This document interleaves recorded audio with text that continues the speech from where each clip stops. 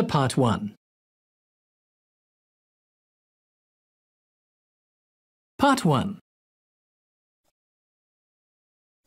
You will hear a woman asking for information over the phone.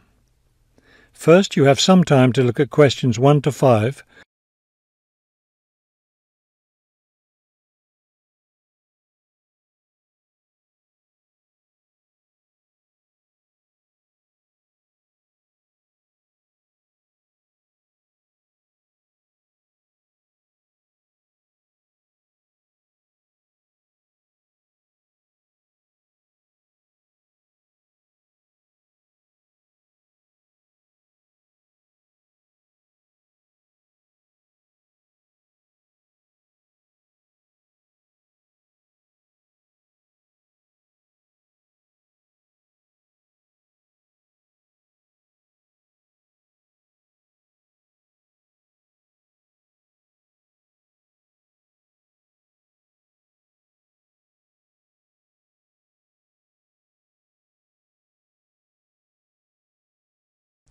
Now we shall begin.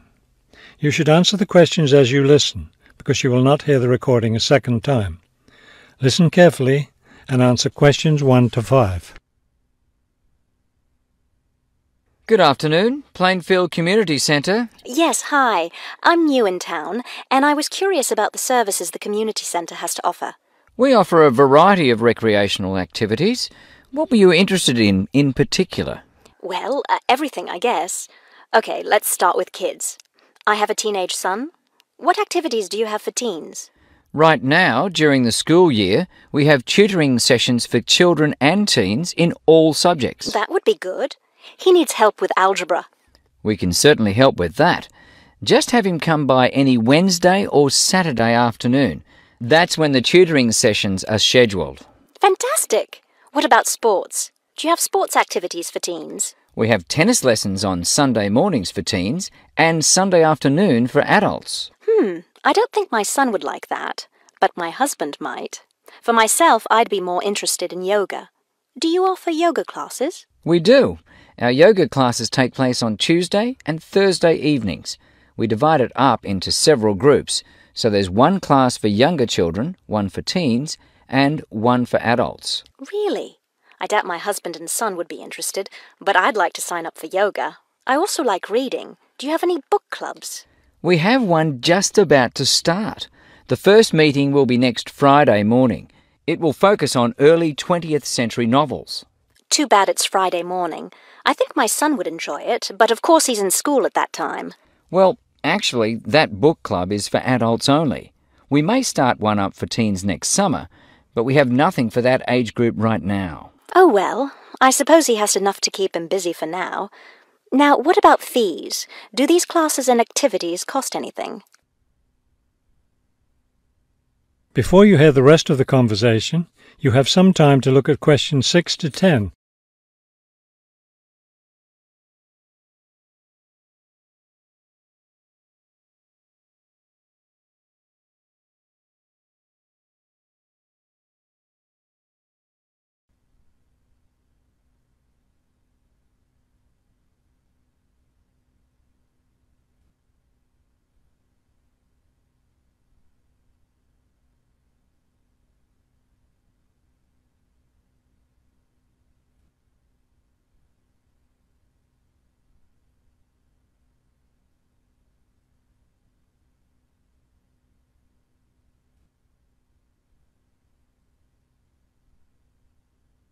Now listen and answer questions 6 to 10. There's a small charge for non-members for each class. However, they're all free to members. Would you be interested in becoming a member? How much does the membership cost? Not much at all. The yearly fee is $75 for individuals and $225 for families. What do I get with the membership? You get free access to all classes and activities, and you can use our facilities like the tennis court, the exercise room and the meeting room. It's not a bad deal, really. Could you tell me exactly where the centre is located? It's at 107 Elliott Street. Is that Elliott with 2 L's or 1 L? 1 L. E-L-I-O-T. It's right downtown. I think I know where it is. Do you have free parking? Yes, you can park just across the street. There's a garage there. That sounds easy enough. Maybe I'll come in one day next week and sign up for some classes. That would be fine. But don't come on Monday because we're closed that day. We're open Tuesday through Sunday. Oh, thanks for telling me. Maybe I'll stop in on Tuesday then. Can I pay for the classes with a personal cheque? We accept cheques and credit cards. Okay, thank you very much. You've been very helpful. That is the end of Part 1. You now have 1 minute to check your answers to Part 1.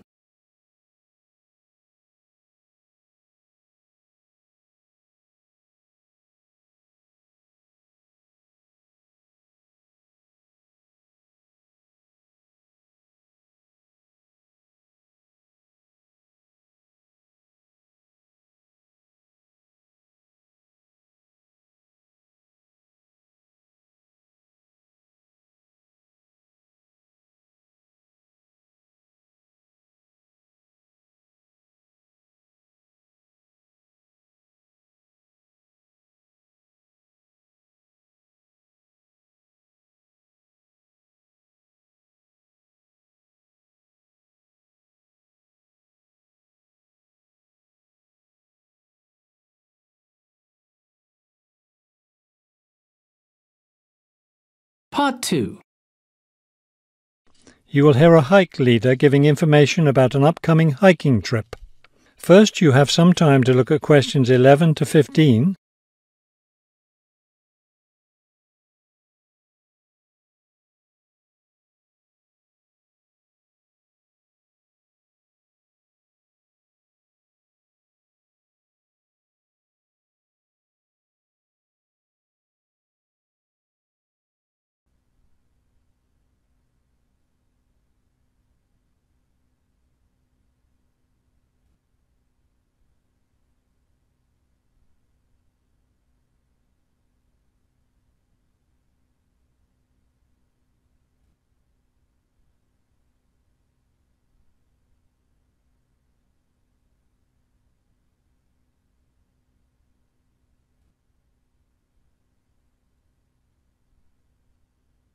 As you listen to the first part of the talk, answer questions 11 to 15.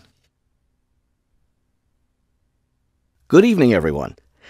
As you know, this is our last meeting before we set off on our annual week-long hiking trip. So tonight I'll be telling you everything you'll need to know to be ready for the trip. Let's talk about equipment first. Having the right equipment is essential for your comfort and safety. First, you'll need a warm and comfortable sleeping bag. However, you won't need to worry about carrying a tent, since we'll be sleeping in shelters along the way. Also, part of the fee you've paid for the trip goes toward food, so you won't need to put that on your packing list either. We found, though, that it's more efficient for each person to bring his or her own dishes, so be sure to pack a plastic bowl, a cup, and a fork, knife, and spoon. That's all you'll need in the way of dishes. Perhaps the most important item to put on your list is a comfortable pair of hiking boots. Nothing ruins a hike more than getting blisters and sores from ill-fitting boots. So make sure your boots fit you right. Shoes and sneakers aren't adequate for the type of hiking we'll be doing. Of course, a backpack is necessary for carrying your equipment. Make sure you have one that's lightweight and comfortable to carry. Walking poles have become popular among hikers recently, but we don't recommend them. They can get in the way when too many hikers are using them at once, and some serious injuries have been caused. So it's best to leave those at home. Let's see, what else? Oh yes, some people have asked me about trail maps. They're available, but you really don't need them, as your hike leaders have scouted out the trail and will be guiding you along the way.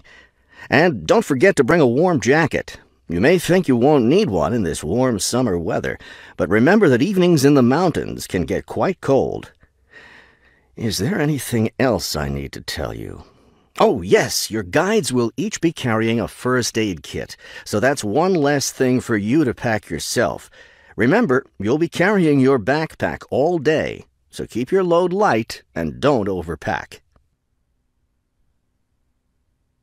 Before you hear the rest of the talk, You have some time to look at questions 16 to 20.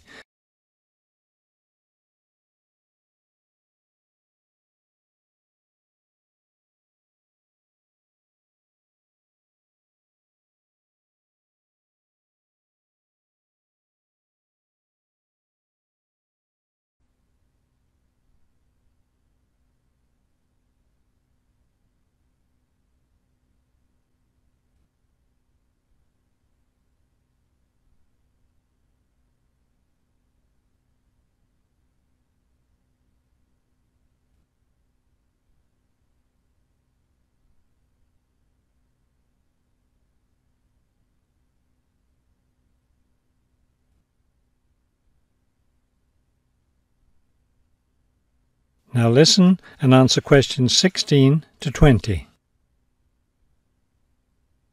I know you're all experienced hikers, but it's always worth repeating the rules of the trail since they're so important. These rules are in place for the safety of everyone on the trip. As you know, there'll be a hike leader walking at the head of the line who will show the group the way. At the end of the line will be the rear leader, or sweep. It's important to always stay ahead of this person while we're on the trail. There are several different trails on the mountain where we'll be hiking, and they cross each other at some points. When you come to any intersection of trails, stop and wait for the rest of the group to catch up. This way we can be sure that no one goes off on the wrong trail. Let me emphasize here how important it is to stay on the trail. We'll be climbing through some steep and rocky areas. Don't be tempted to go off on your own and try to climb some rocks. That can be quite dangerous. Also, it's not likely, but it is possible that we'll encounter some large wild animals along the way. The last thing you want to do is try to feed any of them. That will just encourage them to follow us, which could lead to some dangerous situations. One last thing, before we set off hiking each morning, be sure to fill up your water bottle. This is perhaps the most important safety rule. Dehydration can be a serious problem when you're out in the wilderness, so you must always be sure to carry an adequate supply of water with you. I think that covers just about everything. Are there any questions?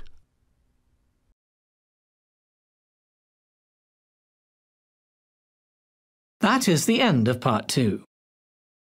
You now have 30 seconds to check your answers to Part 2.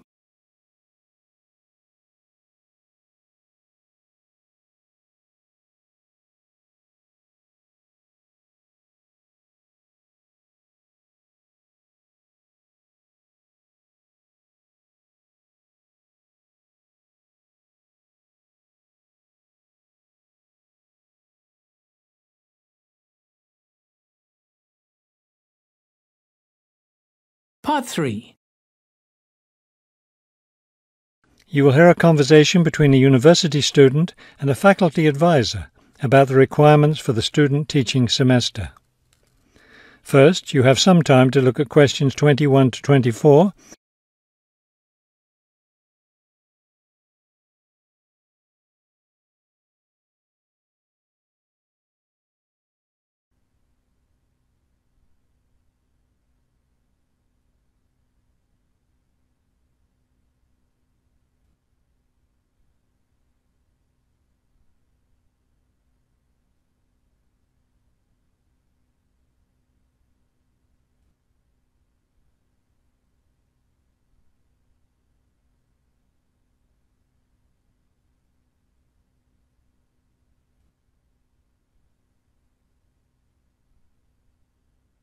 As you listen to the first part of the conversation, answer questions 21 to 24.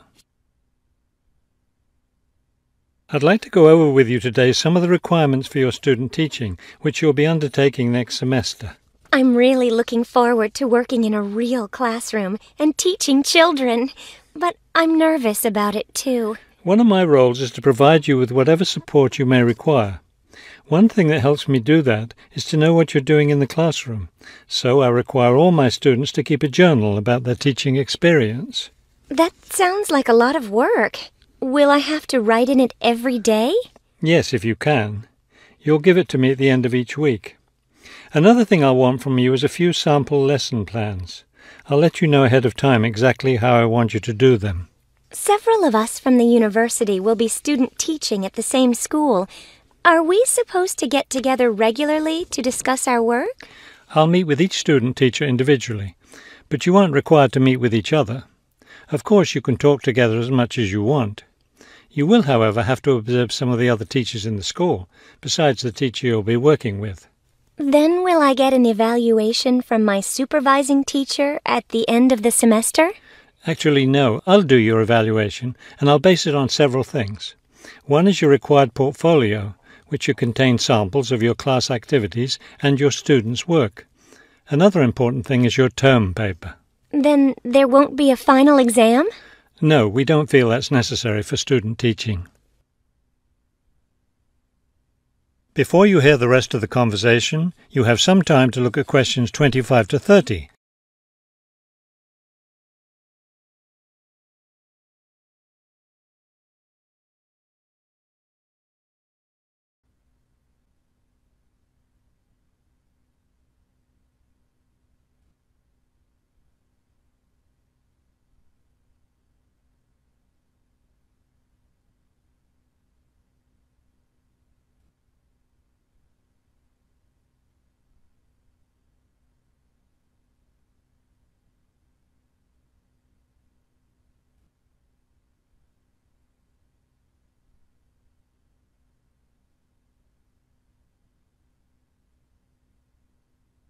Now listen and answer questions 25 to 30.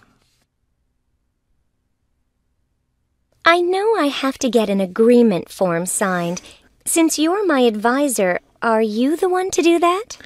No, that form is for your supervising teacher to sign, to document that he or she agrees to have you in the classroom as a student teacher. Oh, I see.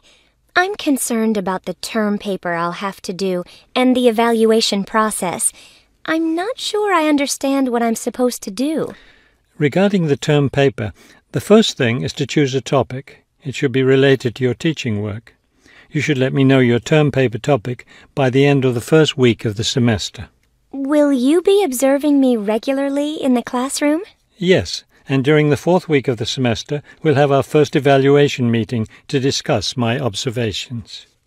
One thing I'm really looking forward to is the student-teacher conference that the university puts on every year. I'm glad you're looking forward to it. Of course, everyone in the program is required to attend. The conference takes place, let me check. Yes, the seventh week of the semester. When will I have to turn in my term paper? The term paper is due by the end of the 14th week of the semester. Then during the 15th and final week, we'll get together one last time for a semester review. Wow, it looks like I have a busy semester ahead of me.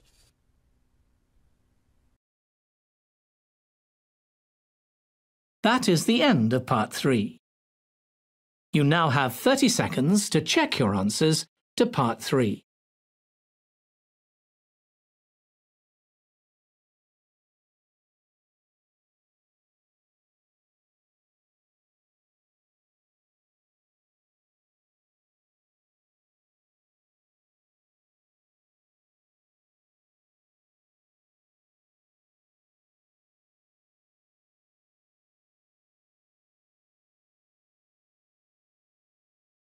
Part 4.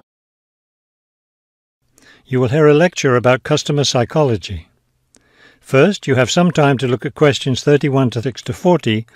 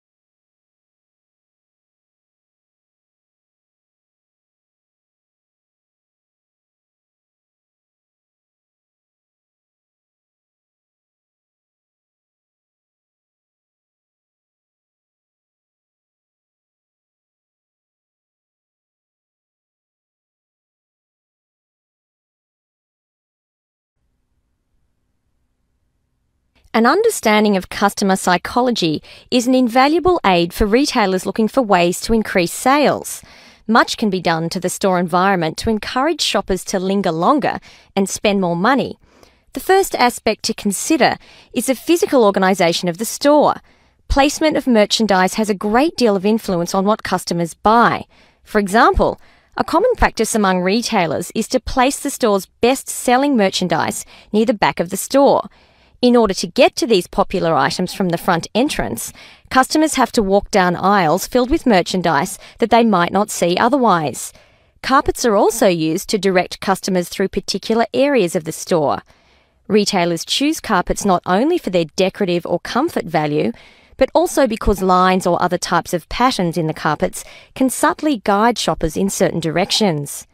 Besides encouraging shoppers to go to certain areas of the store, retailers also want to keep them in the store longer.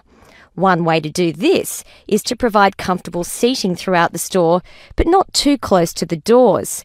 This gives customers a chance to rest and then continue shopping. Retailers can do a number of things to create a pleasant atmosphere in the store, thereby encouraging more purchases. Music is commonly used, not as entertainment, but as a calming influence. It can slow the customer's pace through the store, making them spend more time shopping and consequentially making more purchases. Scents are also used in various ways. Everyone has had the experience of being drawn into a bakery by the smell of fresh bread. Experiments have been done with other types of scents as well. For example, the scent of vanilla has been used to increase sales in clothing stores. Use of colour is another important aspect of store environment. Certain colours can affect behaviour as well as mood. Light purple, for example, has been found to have an interesting effect on customer behaviour. People shopping in an environment where light purple is the predominating colour seem to spend money more than shoppers in other environments. Orange is a colour that's often used in fast food restaurants. It encourages customers to leave faster, making room for the next group of diners. Blue, on the other hand, is a calming colour. It gives customers a sense of security, so it's a good colour for any business to use.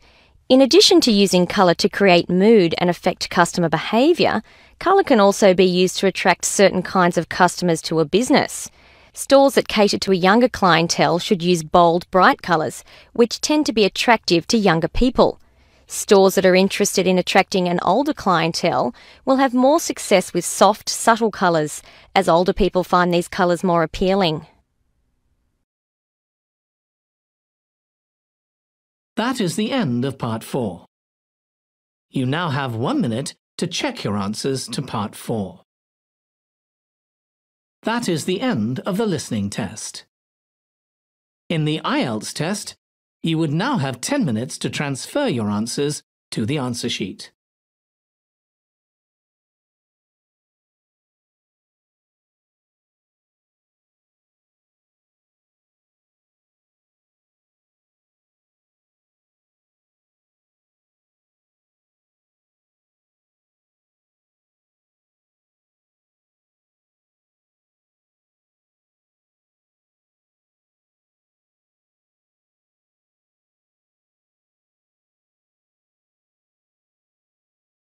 Here are some tips and tricks to improve your IELTS listening skills. Know the format of the test. The IELTS listening test has 4 sections, each with a different type of listening task. Familiarizing yourself with the format of the test will help you to stay calm and focused during the actual exam. Practice with a variety of materials. There are many different resources available to help you practice for the IELTS listening test. You can find practice tests, audio recordings, and even online courses. Try to practice with a variety of materials so that you can get used to different accents and speaking styles. Take notes. Taking notes is a great way to stay focused and to help you remember the key information from the audio recording. However, don't try to write down everything that you hear. Just focus on the most important information, such as keywords, names, and dates. Pay attention to the question type. The IELTS listening test has 4 different question types: